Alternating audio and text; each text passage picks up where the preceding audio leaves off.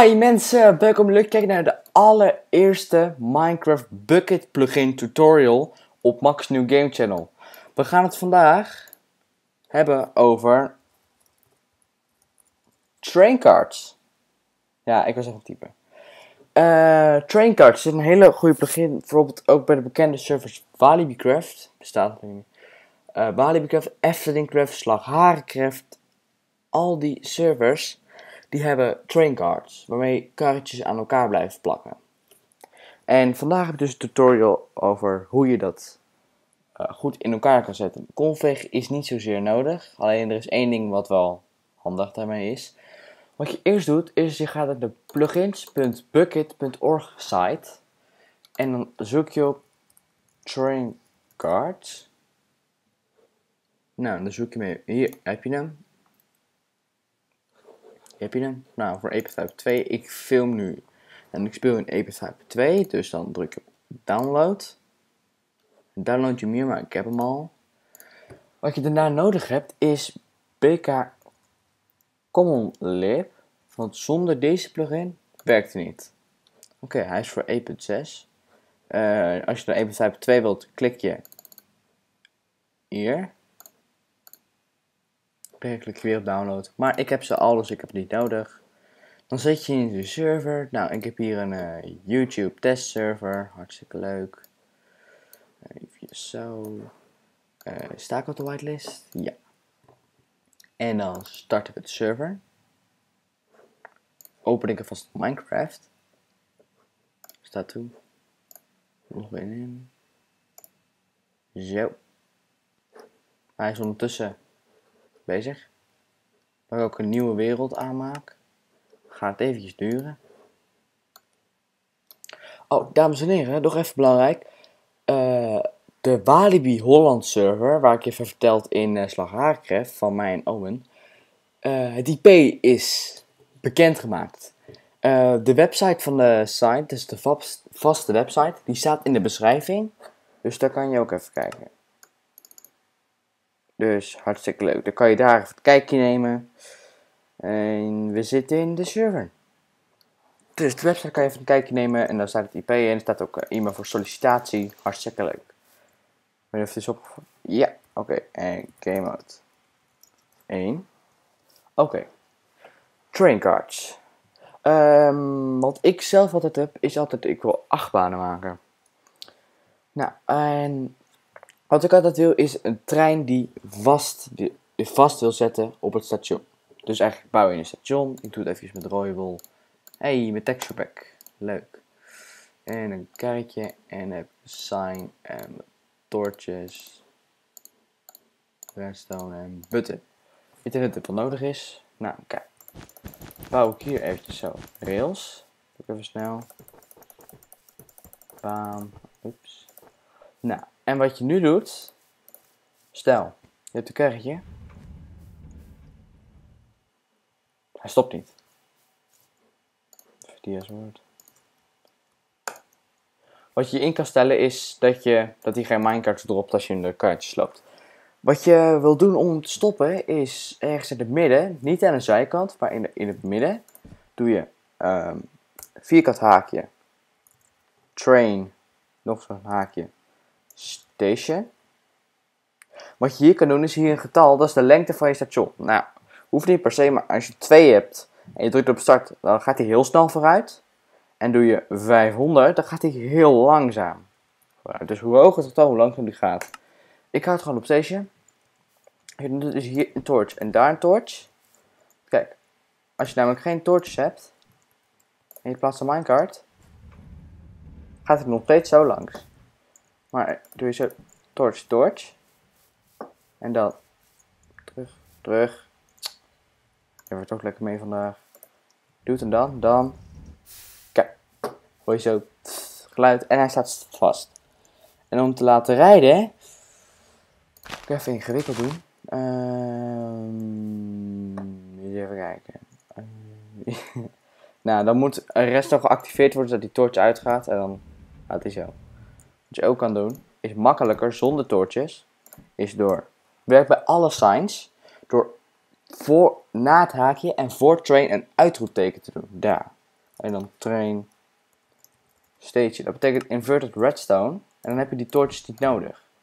Want nu gaat hij zonder toortjes. Blijft hij vaststaan.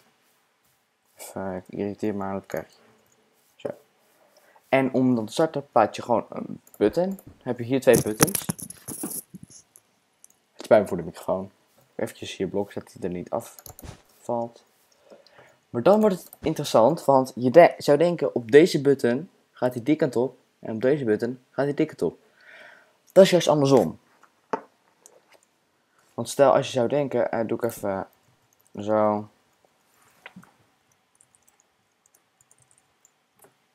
Hetzelfde als je dit hebt en hier 2 toortjes. Nou, hier zo. Doe ik even als voorbeeld hoor. En stel, kijk, want als je namelijk deze uitschakelt, is deze nog over. En dan gaat de trein dus die kant op. En dat is hier dus ook zo, want zogenaamd zijn dit dan 2 toortjes. En deze schakel je uit, blijft deze nog over en gaat hij die kant op. Dus dat is dat. Dat is station. Denk ik. Ja. Je hebt ook nog een hele handige wat je kan gebruiken bij achtbanen. Wat ik zelf doe. Bij in Walibi. Als de trein vertrekt, dan willen we niet dat mensen eruit kunnen. Wat je dan doet is, haakje, uitroepteken, train, property, player exit, kan ook player enter, dat mensen niet in kunnen staan, maar wij gaan uitstappen, exit, en dan kan je false of deny, wat je wilt. Ik hou hem of no, kan ook, maar ik doe false. Dus nu kan je dan niet uitstappen als die langskomt. Gaan we even kijken. Duwt hem. Druk op start. Ik kan er nu nog in. Ben ik over die sign heen. Ik kan er niet meer uit. Alleen om het karretje te breken. Maar ja, ik ben op, dus ik kan breken. Dat is dat. Je kan ook iets hartstikke leuks, een effect laten afspelen. Een geluidseffect. Dat doe je. Train effect. Dan willen we explosion. En dan als je het hoort, geluid, moment stilte. Je hoort niks. Oeps. Train. Oh, de bovenste is volgens mij de visuele effect dat je ziet. En dan de onderste is geluideffect. Explode. Werkt dat nu wel? Het werkt. Ja, als het er nu overheen gaat, hoor je zo'n explosie-effect. Nee, het komt niet vandaar. Het was echt een effect. Oké. We kijken nog. We hebben 8 minuten op record. Dan hebben we nog 2 minuten om een sign uit te leggen. Welke zullen we doen? We doen dictator. Even wat meer. Rails.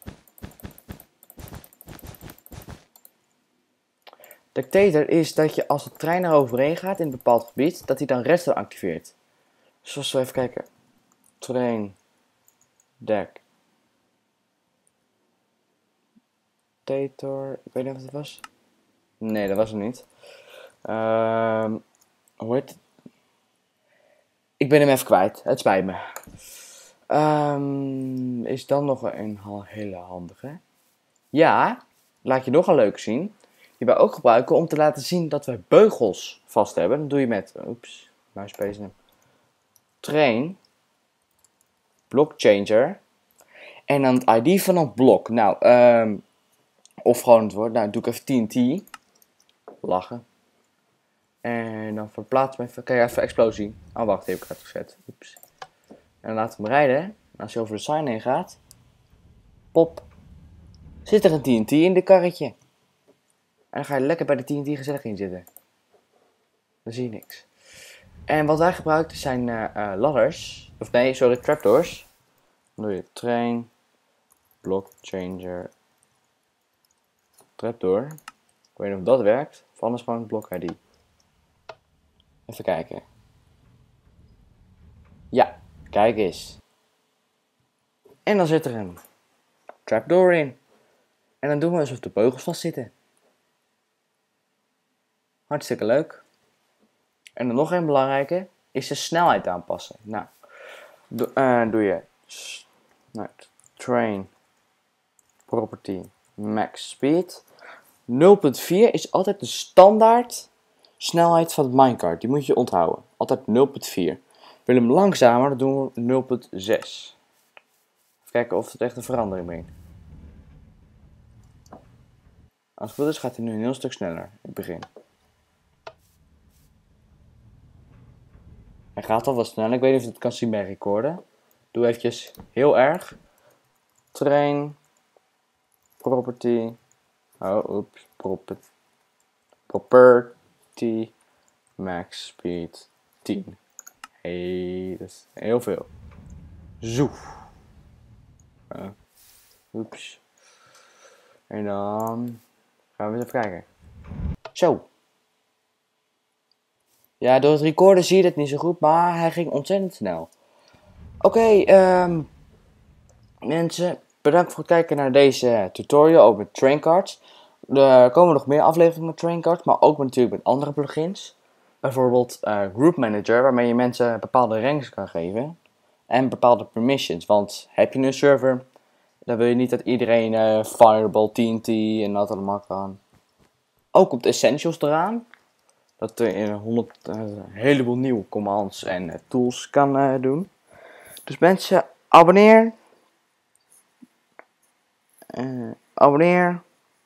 Deel. Blijf kijken. Tot de volgende keer.